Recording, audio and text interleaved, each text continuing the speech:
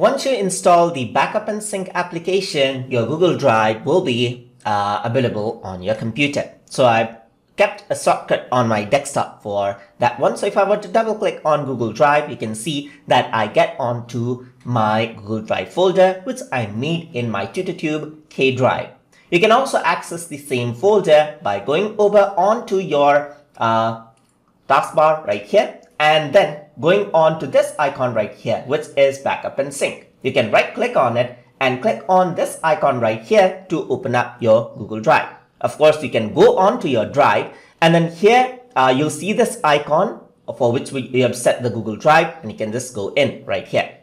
So now what you can do is you can start working with this. So now let's say you want to add files to Google Drive right here. So I got some TutorTube logos right here. So I'm just going to copy everything out. So I'm just going to copy out all of these files right here. I'm going to press Ctrl C, go into Google Drive and press Ctrl V, just like this. So now what happens is that the sync up process starts up. So over here, if I were to click here on the Google Drive icon, you can see that all of these are getting uploaded. And you can just close the drive out, no worries. So all the things happen in background as long as you have this turned on. So now if I were to open this out in the folder right here, all of this has been synced up.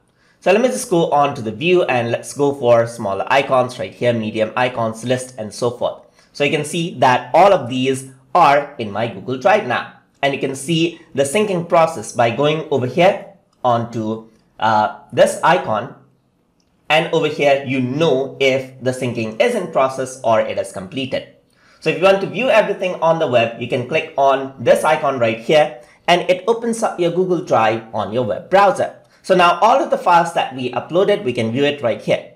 And as we synced out our folder of our computer, you can see that I can see that my computer is synced out over here as well. And I can access the desktop. And I can see that I have the Google Drive and the Google Chrome link. Shortcut link already backed up for us.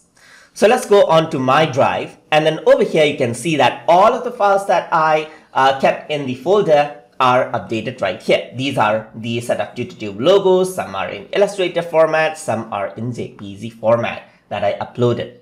And that is how backup and sync, folder syncing and file syncing process works out. So hope you guys learned something as always. And as always, please like, comment, share, and subscribe.